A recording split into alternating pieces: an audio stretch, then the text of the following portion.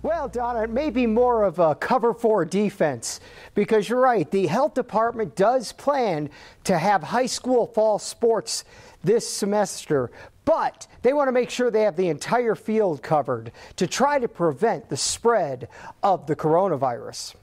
It's game on for high school sports in Butte this fall, but there are some restrictions due to the coronavirus.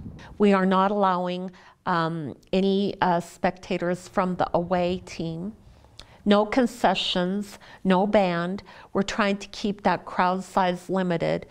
Players will only be allowed to invite 2 spectators per home game, and many of the social distancing enforcement will be the responsibility of coaches and athletic directors.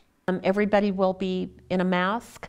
Except for the individuals on the field. That would include players and refs.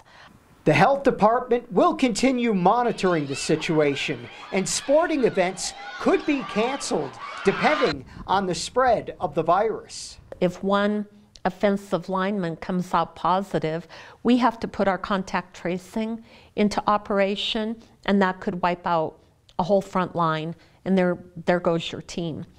The health department adds that it's going to be up to the players, coaches, and fans to be responsible and safe in order for the games to continue this fall. I love watching Butte High and Butte Central compete. I get it. But at the end of the day, we are in a global pandemic. This is real. It's not a hoax. I have the proof. And I'm hoping that people are wearing masks to do everything they can to help us mitigate it. And these fall sports will include, of course, football, volleyball, soccer, and track. And that's a story from Butte. Reporting live, John Amy, back to you.